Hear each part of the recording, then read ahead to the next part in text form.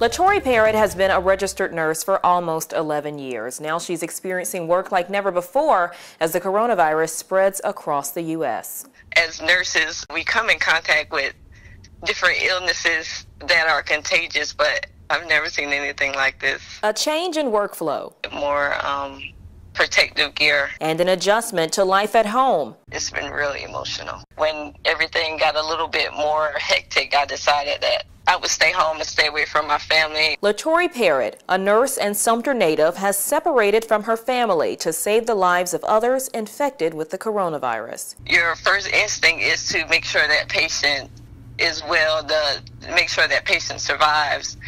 And at that moment, you don't think about yourself. You think about saving that patient's life. She's been working as a traveling nurse in North Carolina, where so far she says she's had the supplies she needs.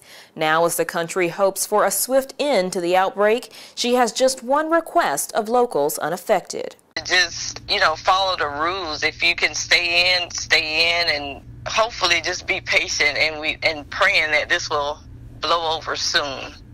Kayland Hagwood, News 19, WLTX. Oh, such a big thank you to LaTori and all the other nurses and doctors on the front line. I'll tell you what, many of them have said the conditions they are seeing in the emergency rooms now are like war zones. They are working long hours. They have fewer staff because so many medical people are getting sick, and they don't have the protective gear in some cases to keep themselves safe.